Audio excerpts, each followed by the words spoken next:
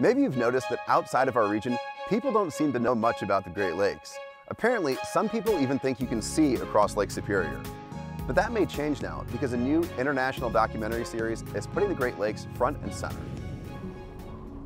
Carved by the retreat of a 2-million-year-old glacier, the 5 Great Lakes form the largest freshwater ecosystem on Earth.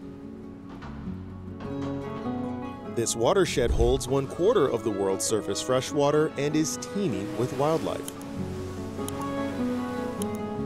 It can feel like the lakes don't get a lot of international attention, at least not compared to the Amazon rainforest or the Serengeti, but now a 3-part documentary series called Great Lakes Untamed is telling some amazing stories of the diverse animals and plants that call this watershed home. Dr. Ted Oakes, a biologist and natural history filmmaker, is the creative force behind the series. Great Lakes Untamed is really a planet Earth-style treatment of the Great Lakes, and it's really the first time it's been done. I've been making wildlife shows for the BBC here in the UK for 25 years, and no one had ever really turned that big budget lens at the Great Lakes watershed and all the natural history of the watershed.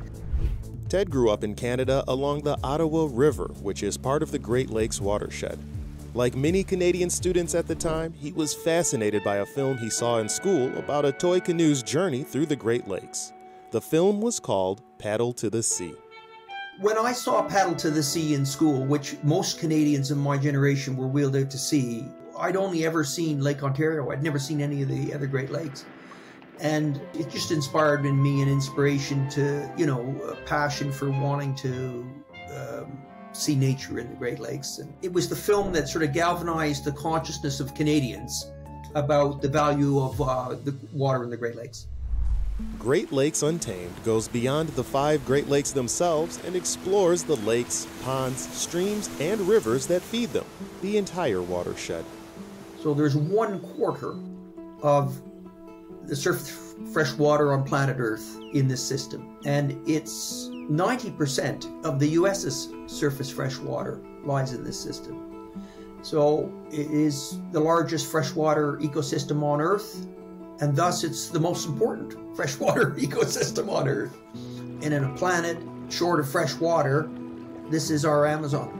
There are 3 episodes in the Great Lakes Untamed series. The first episode is Source to Sea, that tells the story of the journey of water from the western part of the watershed all the way out to the Gulf of St. Lawrence.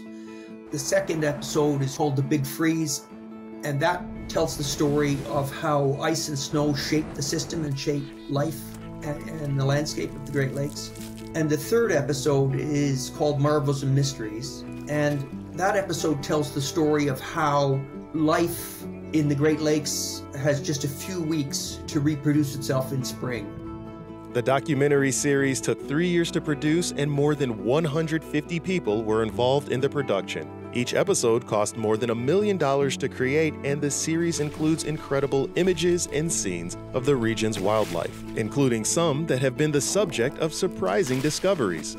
Some good examples of that are the wolves fishing in Voyageur National Park in the States.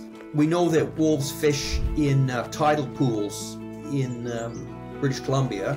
Those are the only wolves in the world that anybody's recorded catching fish. But no one had ever thought that wolves caught fish inland. But of course, there's so many ponds and lakes and rivers in the Great Lakes system that it would make complete sense. But we have footage from Voyageur National Park where wolves are actually fishing for suckers in Minnesota. And that's really great to see that. The series recognizes the challenges facing the Great Lakes, but puts the emphasis on little-known wonders of the region, like Canada's longest underwater cave system, flying squirrels that glow in the dark, and the unique relationship between beavers and wolves that regulates the flow of clean water. All films ever made about the Great Lakes are almost always about the challenges of the Great Lakes and the environmental harm that we've done to the Great Lakes. And we felt it was important to remind people how much there is to lose. You know, how beautiful the lakes are, how incredible they are, how incredible the wildlife is. There's more diversity of large mammals in the Great Lakes watershed than there are anywhere in eastern North America. because it is a meeting point of northern and southern fauna. So it is just an incredible, inspiring place that we've kind of forgotten about, that we've never even realized was sitting at our feet. Ted and his broadcast partners plan to launch a comprehensive education and community outreach project as well. Merritt Jansen-Carr is one of the executive producers of Great Lakes Untamed. We've been funded by the Royal Bank of Canada, and they've given us $2.5 million for an ambitious education program that includes a touring floor map of the Great Lakes with augmented reality and a very large website with all kinds of educational materials and curriculum materials that will be touring all over North America. Fall of 2022 marked the 50th anniversary of the U.S.-Canada Great Lakes Water Quality Agreement.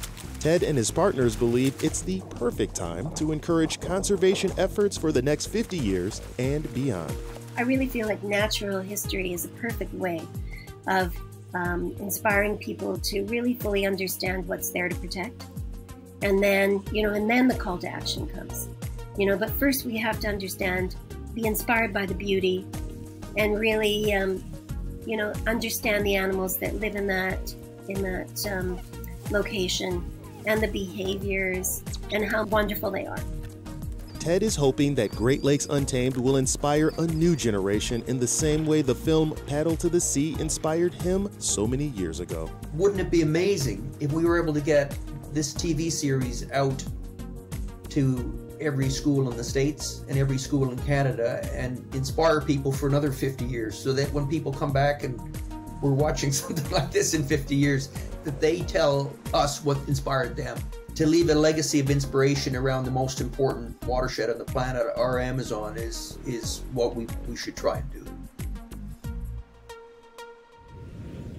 At Great Lakes Now, we aim to cover the Great Lakes region and the people who live here, like you.